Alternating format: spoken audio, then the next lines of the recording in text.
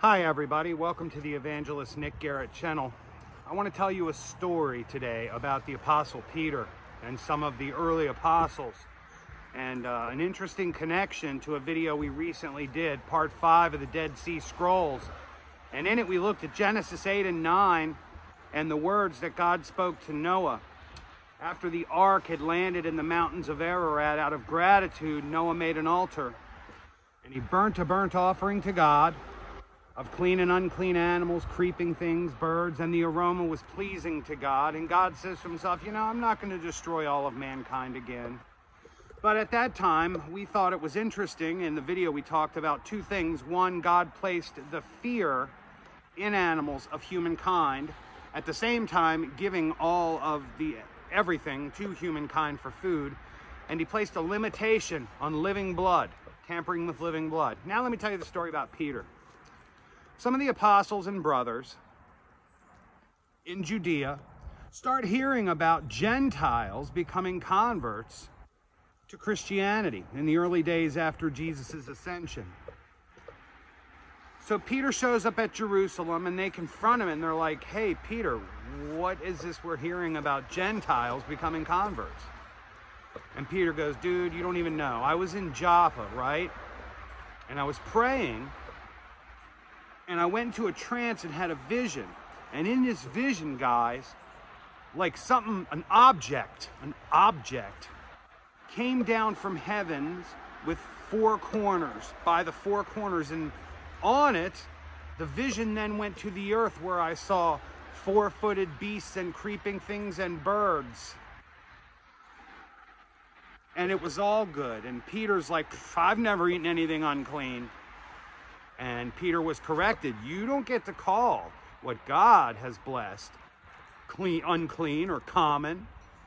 So this is a very interesting thing.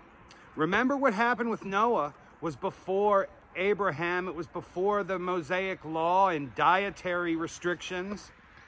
And now all of a sudden, these things aren't necessary. And Peter interprets it as, hey, the Gentiles can become converts too. This only happens if Jesus Christ is actually God. If he is the one like the Son of Man that has come. If he is the one with power to negate anything the fallen ones had done. Now it's back to what is said later in Genesis 9, where God basically says, if a life is taken, someone will give an accounting directly to me. And as we recall that when Jesus died on the cross, the veil in the temple was rent in two, signifying that now that which was blocking humanity from God is no longer there through Jesus.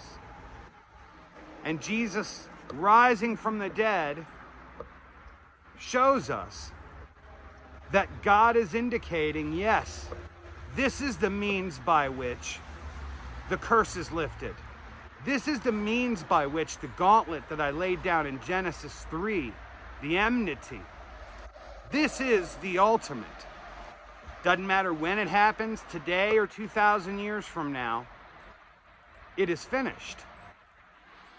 Whether Jew or Gentile, it is finished.